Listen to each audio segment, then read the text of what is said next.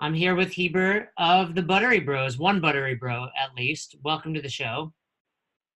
Thank you for having me on, Jason. How are you? I know I took you by surprise. We were on a call and I said, do you mind if I hit record? So I appreciate you being flexible and willing to chat. And it's exciting because you guys have some amazing things going on. The Buttery Bros, I feel like, are everywhere these days. We're just trying to take advantage, We're just trying to have the most fun possible, and that requires us to be a lot of places. It looks like you're having fun. So I want to talk about, though, what might not have been fun, is probably a year ago now, right? CrossFit made these huge changes and they just let go of 90% of the media team, and you two were a part of that. Yeah, about a year ago, I was coming home from a trip for CrossFit to Iceland, Sweden, Canada, and Boston. It was a whirlwind trip over the course of like 7 days. We hit all those countries and places and did interviews for a documentary that we were producing. And then I got home, and a week later, they let go of, they made another second half of the media team they let go of. And so it was definitely a whirlwind of thinking that we were on one path to, oh, wow, we're on a completely different path. And now let's try and figure out what we're doing. So the first half of the media team gets let go. Did you guys feel like you were in the clear, or was there a feeling of like, okay, we're next? When's it going to happen? It was definitely, especially when I figured out what they were trying to do as a company, I was kind of like, I think I should have been let go in August. So they let go of like a huge chunk in August, and then another big shift in October, and then a little bit later, like 3 months later, they let go of another big group. And so for me, when I heard the new direction that the company was going, it seemed like all of the media and stuff that I was creating was exactly what they were trying to get rid of. And so, no, I didn't ever feel safe. But, as a positive thinker, I just put my head down and tried to go create some fun stuff while I was still working at CrossFit HQ, but very aware that there was a good chance that I wouldn't be there much longer. How quickly did your mindset go? Because you guys, I mean, from at least the looks from an outside perspective, really, what's the expression? You took lemons and you made lemonade. You guys have something awesome going on. How quickly did you guys reach out to one another and say, all right, we're going to form the Buttery Bros, and we're going to, take this world by storm? It was so to figure out what the Buttery Bros was a few months. So in October, Marston actually was in Brazil when he was let go. So he was gone for an entire week. And we kind of, like, the entire month of October, I was just trying to figure out what I wanted to do with life. And also we started, like, immediately the next day, I got phone calls from a handful of different companies wanting me to try and set up an interview with them to work for them. And I didn't know if I wanted to work for a specific company. We definitely knew we wanted to make a documentary, Marston and I. And we were trying to figure out how to make the 2018 documentary still. Because at that time, we were still in negotiations and discussions with CrossFit on how to make that happen. Slowly that dissolved. We figured, okay, we got to take advantage of this 2019 season. We need to tell a story, mainly because we wanted to still build up the athletes in the CrossFit space. A lot of these guys are our friends. We wanted to see them still in a big light and tell their story as big as possible like we've done in the years past. And so we were trying to figure out how to do that. We went to the Dubai CrossFit Challenge, and we were still like figuring out what exactly it is that we were going to be doing. And when we got back from that on New Year's Day, we happened to be shooting a commercial for a company with Matt Fraser, and we were in his garage that evening on January 1st, and we did one of the workouts from Dubai. We did acid bath, and we filmed it, and we thought it was kind of funny. So when we got home, we made it into a little vlog, and by the time we released it, we were in Wadapalooza about 2 weeks later, and the impact was instantaneous almost, because the next morning we were walking around, we called the vlog the Buttery Bros, and immediately people were responding and calling us Buttery Bros, and kind of immediately picked up the vibe of what it was we were about as creators. And so that weekend was incredibly fun, and it really kind of helped launch us into this new YouTube space that we're currently in, while also building things outside of that throughout the 2019 season. What does Buttery Bros mean? So for the years that we've been making movies and shooting content, Marston and I, anytime we nail a shot, it's really well composed, it's really smooth, I'd be like, oh man, Marston, that shot was buttery. And so, or, you know, not just Marston, if anyone nailed the shot, we always refer to it as buttery. So we thought that it would be cool to name our company All Butter Inc. And we shoot all butter all the time. So we're the Buttery Bros. Did you do the filming of Ricky Garrard for the documentary where he says he didn't do drugs? Yeah. Yeah, I did. I was face to face with Ricky and asked him some pretty pointed directed questions, and had some interesting answers from him. So I'm not trying to put you on the spot, and feel free to tell me you can't talk about it, but did you know at that time that he had tested positive and he was lying to your face? Yes and no. It was an interesting position because I knew that he had tested positive, but at that time he didn't know. And what I had been told was to just go ahead and go like you don't know anything, because there's still a chance he could appeal, and his appeal process hasn't been completed. So nothing's official until that's been said. And so once he has a chance to appeal, this could all be completely different. So I went down and played that with the benefit of the doubt. He made that super easy because he was such an awesome host. He had breakfast for us. He had a skateboard for me that morning when we went down to the beach and did some I met him at his apartment. We went down to the beach and hung out on the water for an hour or two. Then came back. He had this whole morning routine that we did. And he was a really great dude, but had this kind of history from the games, if you will. So for me, asking questions, I tried not to go either direction, but let him speak from what he wanted to say, and we got the answers that you see in the movie. Gotcha. Yeah. I know I had heard that in the past, that he had tested positive, but he didn't realize it, and I didn't realize you were the guy filming it. Now, you two seem to be like best friends, the Buttery Bros. You have a good time. What's the biggest fight you two have ever had? I don't know if we've ever. Come on, you guys hang out all the time. You travel around the world. You compete against one another.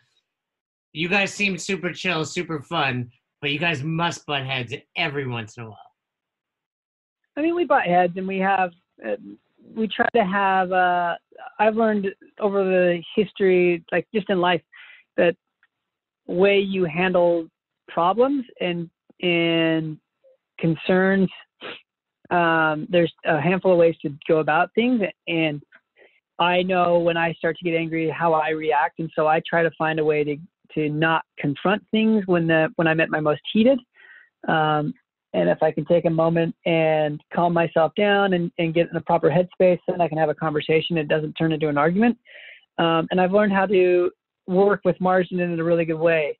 I think if there's anything that we've had that's kind of been confrontational, I'm sure there was some times at CrossFit making movies where you're arguing over silly things like, what does the color balance look like? Or what is the audio going to sound like? But I think most of the time we have a pretty calm conversation when we're having a stressful experience. And off the top of my head, I can't think of anything where I'm like, oh, this is a really funny story where we got in each other's faces. But for the most part, we're both pretty calm and when dealing with each other and finding creative outlets to either express ourselves or communicate with each other with what we think the best ways to go about things is, if that makes any sense at all. Yeah, it makes total sense. Having had multiple business partners in my life, it's not always easy.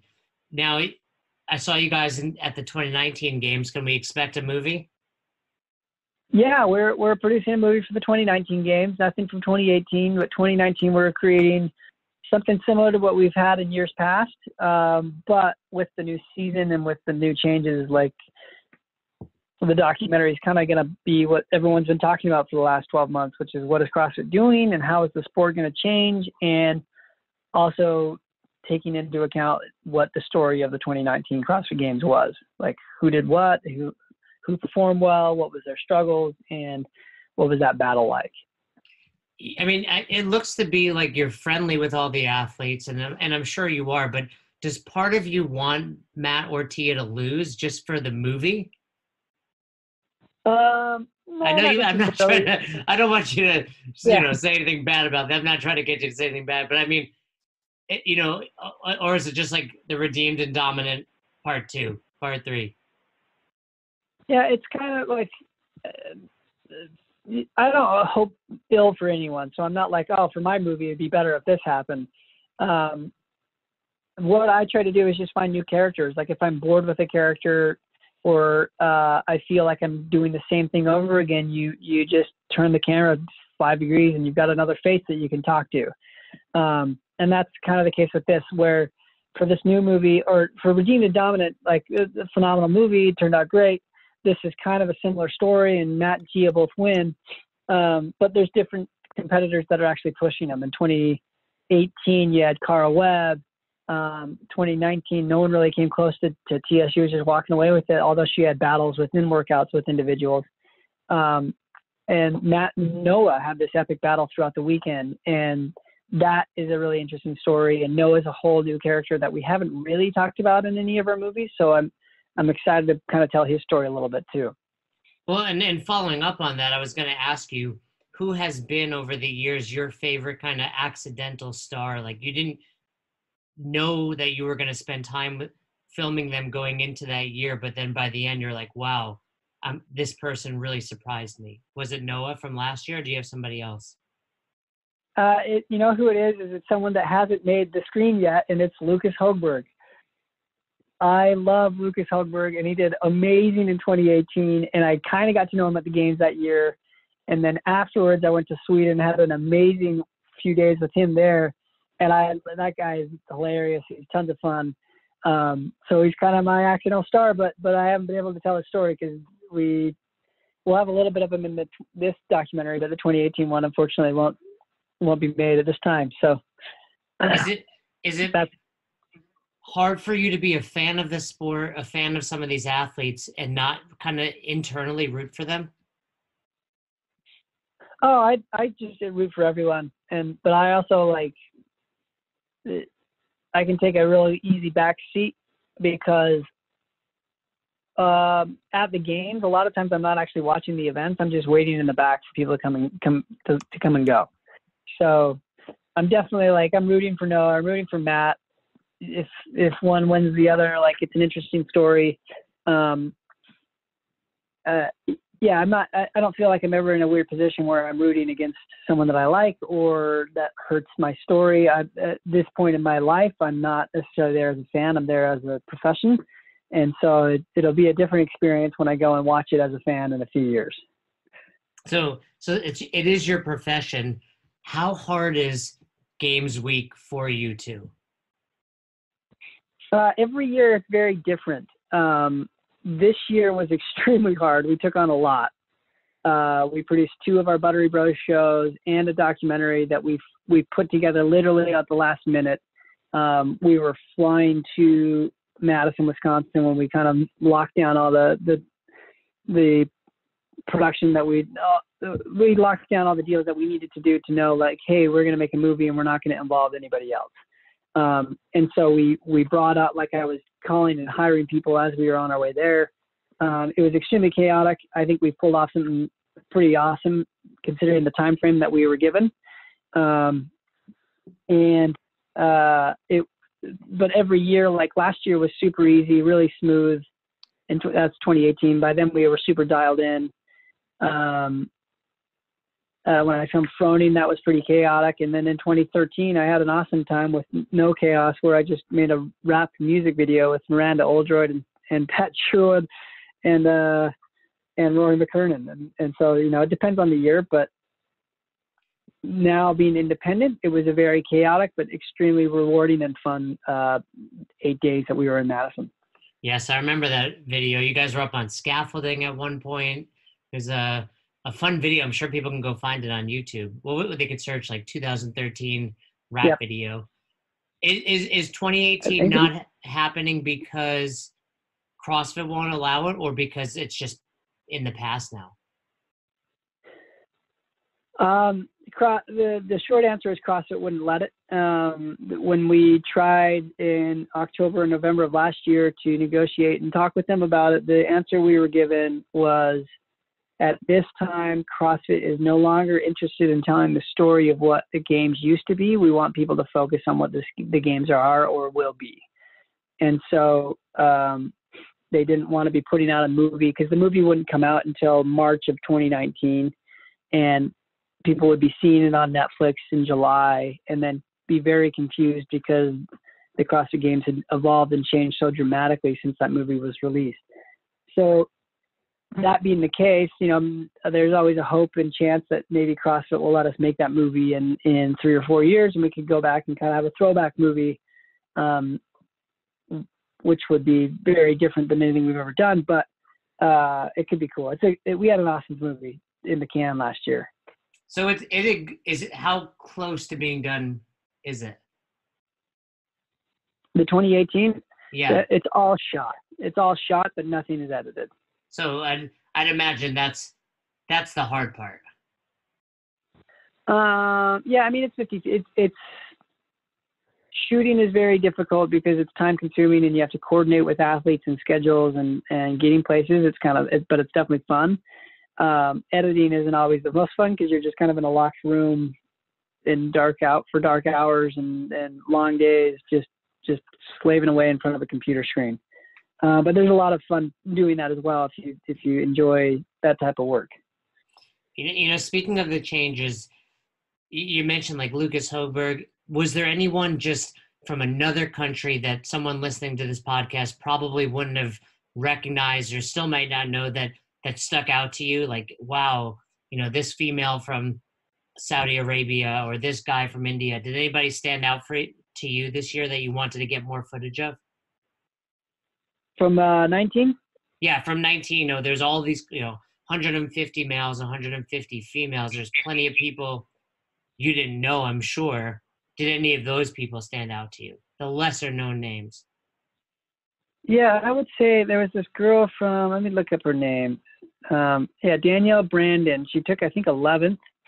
And by the time I not figured out who she was, but by the time I got any cameras on her, there was only like one event left. I mean, that's probably part of the problem with the cuts is it's hard to kind of find people, and then you find them and then they're cut.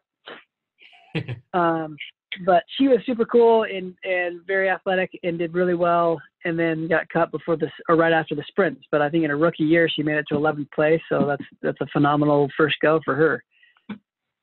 That must have been an additional challenge, because I'm sure you're filming people like Fikowski and Vellner, going into it, building up, and then all of a sudden they're out on day 2 or 3. That must impact you guys long term when it comes to the 2019 movie. Yeah, it does and it doesn't. So it's like we just looked at it like Game of Thrones. Like, some of your favorite characters get killed off pretty early on in season 1. So we were just like we went into it like super bummed that people were going to get cut. Like it was heartbreaking to see Sarah not on the floor, or Brent Fikowski or Patrick not on the floor. But at the same time, it was the game that year, and I think the hardest one for me was watching Brooke Wells, who had a minor incident that cost her weekend, and it changed everything for her. Like, that was really hard to watch, but that's part of it. And if I wasn't as emotionally involved in it, I don't think the movie would be as good. So the emotions that I'm feeling and the hardness of that stuff is part of what movie making is about, feeling things with people that you are interacting with. I'm very close with David Tittle, a mutual friend, right? Yep. We joke around a lot about how people just they're like, hey, come video this, come shoot this, no big deal. This is what you do, right? Yep. What's the hardest thing about what you do that people don't realize when they ask you to come shoot a workout in their garage? Or I'm sure you don't get that anymore, but what's the hardest part about that people don't realize when they're putting you out?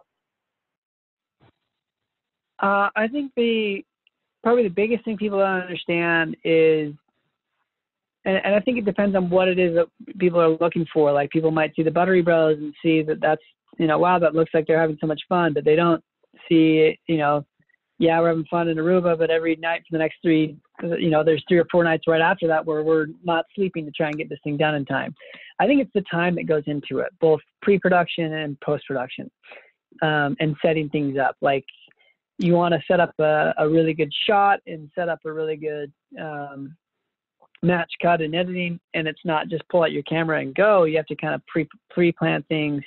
Then you got to shoot it a few times, and then you got to go back and edit it, and your first edit might not be what you're happy with, so then you re-edit it. There's just a lot more than pulling out your iPhone and snapping an Instagram story and posting it. Although I think there's a lot of value to that type of media and content as well. For what we're trying to do, it takes a lot of effort, both before and after shooting. What's one thing anyone listening can do next time they pull out their iPhone to get better video or photo for their Instagram feed? Ooh, I think here's what I would suggest is shoot in the morning or in the afternoon or evening. Sorry, morning or evening, like right when the sun is rising or right when the sun is setting, because then you have kind of an even light that the sun creates at that hour. It's called the golden hour. It's right before and after sunset for a few minutes, and then right before and after sunset. So sunrise and sunset. The sun is light. It's not harsh. It's not in your face. Shadows won't be in your way, and you can very easily with an iPhone get a phenomenal photo. What's the best Instagram filter to give someone a 6-pack? I don't know. I think it's called nutrition and diet. It's got to be a filter that makes you look a little bit sexier. I think there's a filter. There's an app that you can download now that it's like, I don't know what it's called, but you can just bring your photo into it and put 6-pack abs onto it. I'll have to find that. That sounds a lot easier than counting my macros. Yeah, there's definitely an app, and you can add tattoos to your arms and things like that. There's all kinds of stuff you can do. But I think for filters, I don't use the filters on Instagram. But I would play a little bit with the editing if I didn't do it already on my computer, with the structure or the saturation. And it also kind of depends on what look you're going for, right? Like, that's a complicated question for a photographer, which depends on what your goal is. What is the video that you guys are most proud of on the Buttery Bros YouTube? If somebody's like, hey, I'm listening to this podcast, I want to check them out, what's the video they should check out? The Kauai video, what we just posted, the most recent one currently, is a ton of fun. It shows what we're about. It also highlights a really cool organization in Hawaii where they're donating and taking care of a ton of kids there.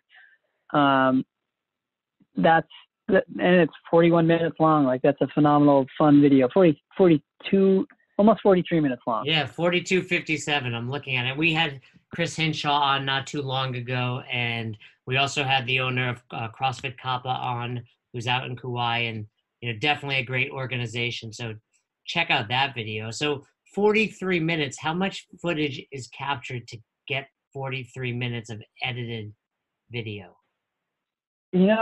Marston and I edit on different sequences, so I don't know what the total number was, because it's also not.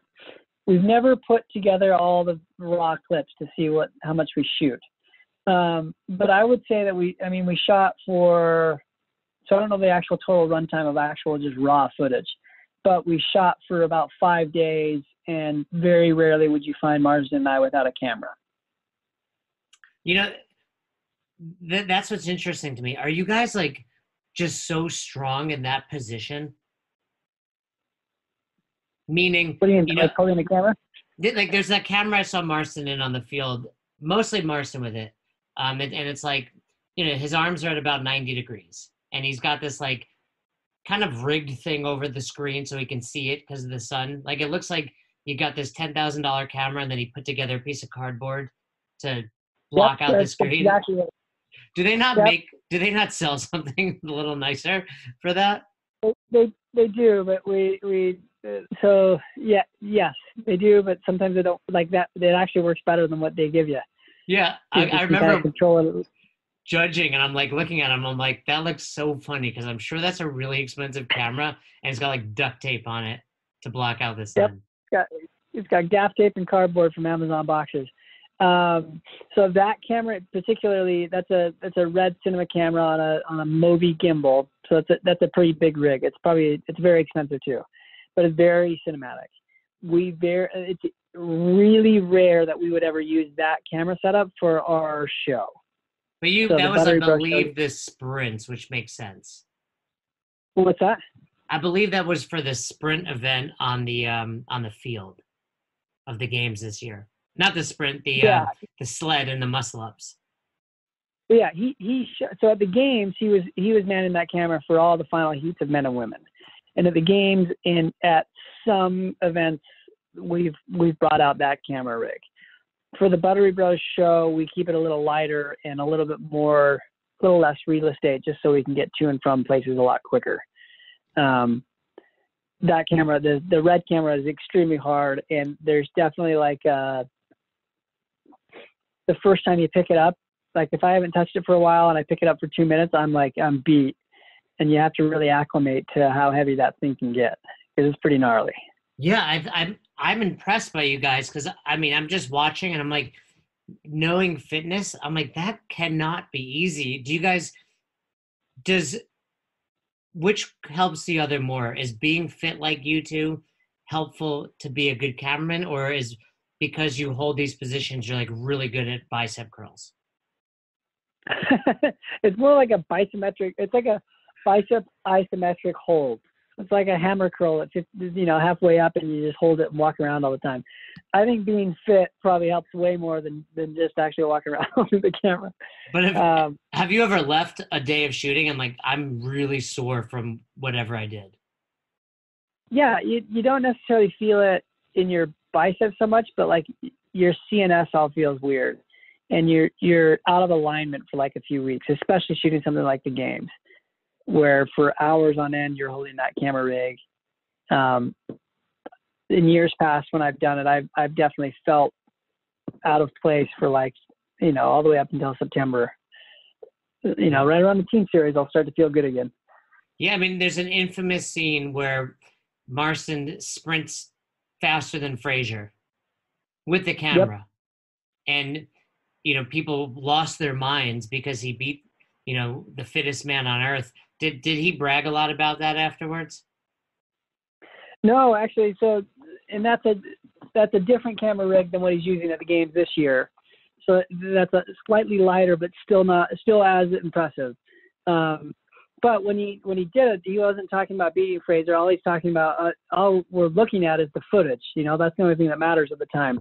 And then later we start seeing people posting about it on Instagram and I think still now, like once a month, he'll get tagged in some video where it pops up again on some filmmaking thread, and we'll laugh about it. But for sure, in the moment, all we're looking at is, because it doesn't matter how fast he runs. That's not his job. His job is to get the shot, and the shot turned out phenomenal. But pretty cool if you could beat the fittest man on earth in a foot race. Yep.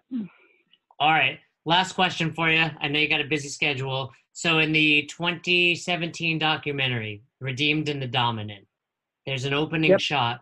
Here come Cara Webb at the time, or before she got married. Cara Webb, Tia Claire Toomey, lunging. In the same shot, Greg Martino, Jason Ackerman, judging. Yep. I'm afraid, but you must have lost my address somewhere along the way, because I have not gotten any money. I'm in the opening shot of this movie. I get recognized all the time. The residuals have not. I'm expecting to retire off of this. Where's my money is what I'm trying to get at. Yeah, Jason, I would, contact Greg at CrossFit.com. Is that who's holding my check? That's he's got your check. I'm still waiting on residuals too, bro. We're on the same boat. Did I sign a waiver at some point saying that he can use my likeness? Is that what happened? I must have. I'm pretty sure. One would think. Well, I appreciate your time. So certainly check out that video and the Buttery Bros. Subscribe to them. You guys are almost at 100,000 subscribers, so hopefully we can get you a couple more on YouTube. And where else can people check out your upcoming stuff, and when will the 2019 documentary be out? So probably the place we interact the most is Instagram, at Heber Cannon, at Mars Media, at Buttery Bros.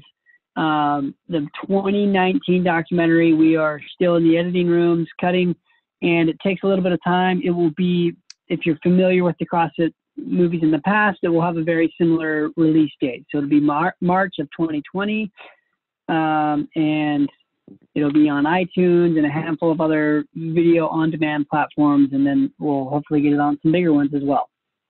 How hard is that? I know I told you we were done, but I do have how hard is it to get picked up on something like Netflix or Amazon Prime or some of these other new streaming networks? It's definitely hard. You have to have it's not like there's a direct line where I can call up Netflix and say, hey, I got a new movie, check it out. And they're like, interested. Jeff Bezos of Amazon's not calling you and being like, hey, yeah, we want the next one? Yeah. Like I got kind of lucky with Froning, where we made Froning. We put it out on iTunes ourselves, and then as ourselves, I'm speaking from CrossFit. CrossFit put it out, and it was number 3 on iTunes charts that weekend. It blew up, and I got hit up on Twitter by a distribution company called Gravitas Ventures. And so I put them in touch with CrossFit, and then they, distributed Froning and got it on Hulu and a bunch of different platforms. I think it's now on Netflix. And then they've done that for all the other movies that CrossFit made. And because of that, I've had a relationship with them, and we're working with them on our newest movie. So they're already talking to Netflix and Amazon Prime, and then kind of just negotiating to see what the best place would be for our movie to go on to. Very cool. Well, I'm excited for it. Hopefully it's always exciting when we see ourselves in your movies. So I appreciate it. And hopefully everyone will check all of your information out, all that stuff out, because you guys put out really good, interesting stuff. And I think you guys are basically the go-to when people want to watch CrossFit on the internet these days. So thanks for all you do. Well, thank you. Thanks for listening to Best Hour of Their Day. If you haven't heard about Anchor, it's the easiest way to make a podcast. Let me explain. First of all, it's free. How cool is that? There's a creation tool that allows you to record and edit your podcast right from your phone or computer, so it becomes super simple. Some of these episodes with Fern or Todd or myself chatting with one another, we've done right within the app itself. Anchor will make it easy to distribute your podcast to all platforms, Spotify, Apple, and many more. And you can make money from your podcast with no minimum listenership. It's everything you need to make an awesome podcast in one place. All you have to do is download the free Anchor app or go to anchor.fm to get started today. Come on, who doesn't have Spotify at this point? And if you were unaware, Spotify now is offering podcasts. That's right. On Spotify, you can listen to all your favorite artists, but also podcasts in one place for free. Spotify has a huge catalog of podcasts on every topic, including the one you're listening to right now, Best Hour of Their Day. On Spotify, you can follow your favorite podcasts so you never miss an episode. Premium users can even download episodes to listen to offline wherever you are, something I always do before I hop on a plane. And you can even easily share what you're listening to with your friends on Instagram and other social media platforms. Here's the deal. If you haven't done so already, be sure to download the Spotify app, search for Best Hour of Their Day on Spotify, or browse some other podcasts if you want. You can find them in your library tab. And also make sure to follow me so you never miss an episode of Best Hour of Their Day. Thanks again for listening to Best Hour of Their Day. We hope you enjoyed this episode. And if you did, one more time, please leave us a review on Apple Podcast and send us any feedback you have to @besthouroftheirday on Instagram and besthouroftheirday@gmail.com if you want to shoot us an email. We appreciate you. Thanks again. Have a great rest of your day.